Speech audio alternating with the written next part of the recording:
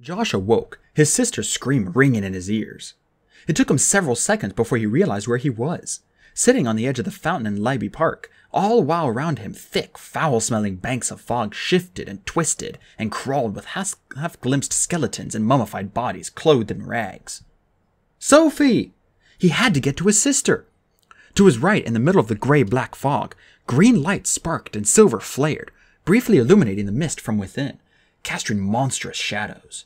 Sophie was there, Flamel and Scathatch too, fighting these monsters. He should be with them. He came shakily to his feet and discovered Dr. John Dee standing directly in front of him. Dee was outlined in a sickly yellow aura.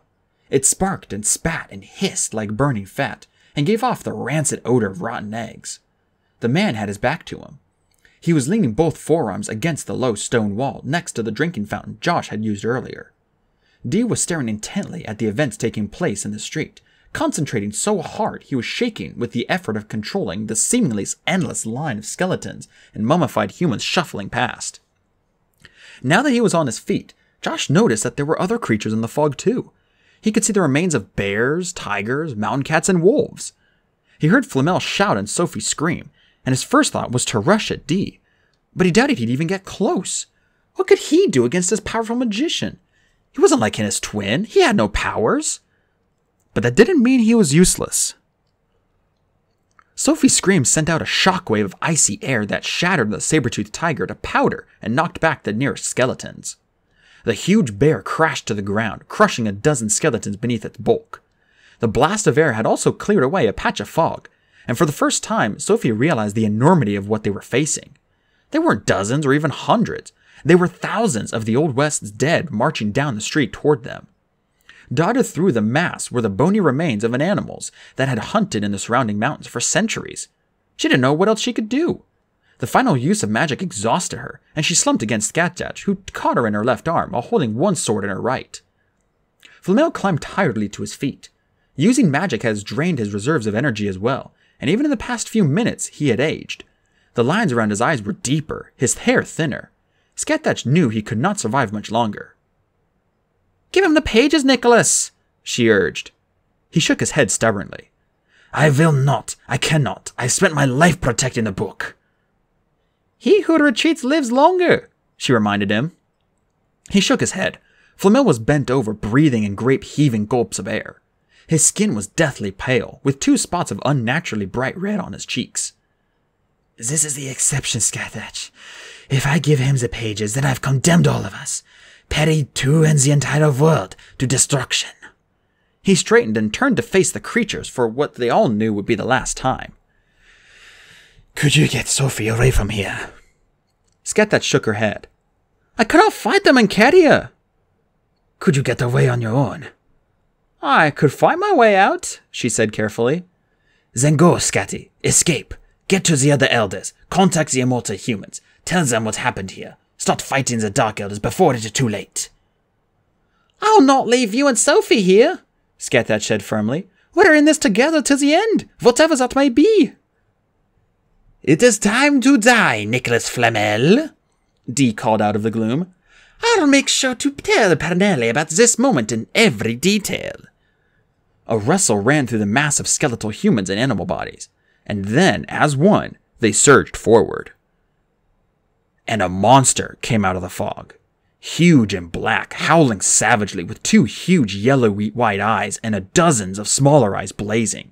It drove straight through the Libby Park fountain, crushing it to powder, shattering the ornamental vases, and bore down on Dr. John Dee. The necromancer managed to fling himself to one side before the black Hummer crashed into the wall, pounding it to dust. It stuck nose down against the remains of the wall, back wheels caught in the air, engine screaming. The door opened and Josh climbed out and carefully lowered himself to the ground. He was holding his chest where the seatbelt had cut into it. Ojai Avenue was littered with the remains of the long dead. Without Dee to control them, they were just so many bones. Josh staggered into the street and picked his way through the bones and scraps of cloth. Something crunched beneath his feet, but he didn't even look down.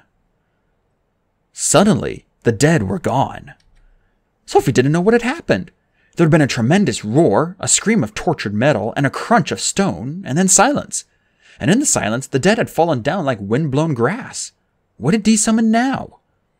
A shape moved in the twisting fog. Flamel gathered the last of his energy into a solid sphere of green glass. Sophie straightened and tried to muster the dregs of her energy.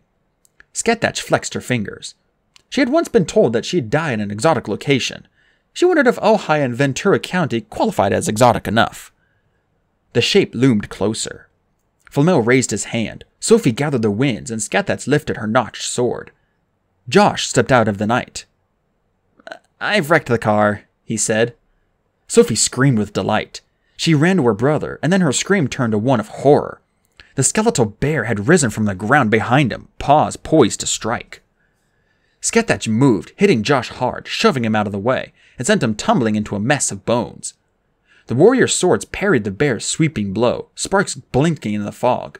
She struck out again, and a bear claw as long as her hand tumbled through the air. One by one, the skeletal animals were climbing to their feet. 2 huge wolves, one little more than bones, the other merely shriveled flesh, loomed out of the fog. "This way! Yeah, this way!" The witch's voice sounded flatly across the street, and a rectangle of light from an open door lit up the night. With Scotty supporting Flamel and Josh half carrying his twin, they raced across the street toward the shop. The Witch of Endor was standing in the doorway, looking blindly into the night, an old-fashioned oil lamp held high. "We've got to get you out of here!" She pulled the door closed and pushed the bolts home. "That won't hold them for long," she muttered. You said you had no powers left," Sophie muttered. "I don't." Dora flashed a quick grin, revealing perfect white teeth. "But this place has." She led them through the shop and into a tiny back room. "Do you know what makes Ojai so special?" she asked. Something thumped against the door, and all the glassware in the shop rattled and tinkled. "It's built on an intersection of ley lines." Josh opened his mouth and was actually forming the word ley when his sister spoke. "Lines of energy that crisscross the globe," Sophie whispered in his ear. "How do you know that?" "I don't know. I guess the witch taught me. Many of the most famous buildings and ancient sites across the world are built where the ley lines meet." "Exactly," Dora said, sounding pleased. "Couldn't have put it better myself." The little storeroom was bare except for a long rectangle propped up against the wall, covered in yellowed black issues of the Ojai Valley Times. More blows shook the shop window, the sound of bone against glass setting them on edge. Dora swept the papers to the ground to reveal a mirror. It stood 7 feet tall, 4 feet wide, the glass dirty, speckled and warped, the images it showed slightly distorted and blurred. "And do you know what drew me to Ojai in the first place?" she asked. 7 great ley lines meet here. They form a ley gate." "Here," Flamel whispered. He knew about ley lines and had heard about the ley gates used by the ancients to travel across the world in an instant. He hadn't thought any still existed. Dora tapped the ground with her foot. "Right here? And do you know how to use a ley gate?" Flamel shook his head. Dora reached for Sophie. "Give me your hand, child." The witch took Sophie's hand and put it on the glass. "You use a mirror." The mirror immediately came to blazing life, the glass flaring silver and then clearing. When they looked into the glass, it no longer showed the reflections, but rather the image of a bare, cellar-like room. "Where?" Flamel asked. "Paris," Dora said. "France." He smiled. "Home." And without hesitation, he stepped right through the glass. Now they could see him within the mirror. He turned and waved them through. "I hate ley gates," Scatty murmured. "Makes me nauseous." She hopped through the gate and rolled to her feet beside Flamel. When she turned back to face the twins, she did look as if she was about to throw up. The skeletal bear lumbered straight through the shop door, ripping it off its hinges. The wolves and the cougars followed. Glassware tumbled, mirrors cracked, ornaments shattered as the beast lumbered about. A bruised and cut Dee raced into the shop, pushing the skeletal beast aside. A cougar snapped at him and he smacked it on the snout. If it had eyes, it would have blinked in surprise. "Hoo-hoo! Trapped!" he said gleefully. "Trapped and nowhere to go!" But when he stepped into the storeroom, he knew they had escaped him once more. It took him a single heartbeat to take in the tall mirror, the 2 figures in the glass staring out, the old woman standing next to the girl, pressing her hand to its surface. The boy stood alone, holding on to the frame. Dee instantly knew what it was. "A ley gate," he whispered in awe. The mirrors always acted as the gates. Somewhere at the other end of the ley line was another mirror linking them. The old woman caught the girl and shoved her through the mirror. Sophie stumbled to the ground at Flamel's feet, then crouched to turn and look back. Her mouth moved, but there was no sound. Josh.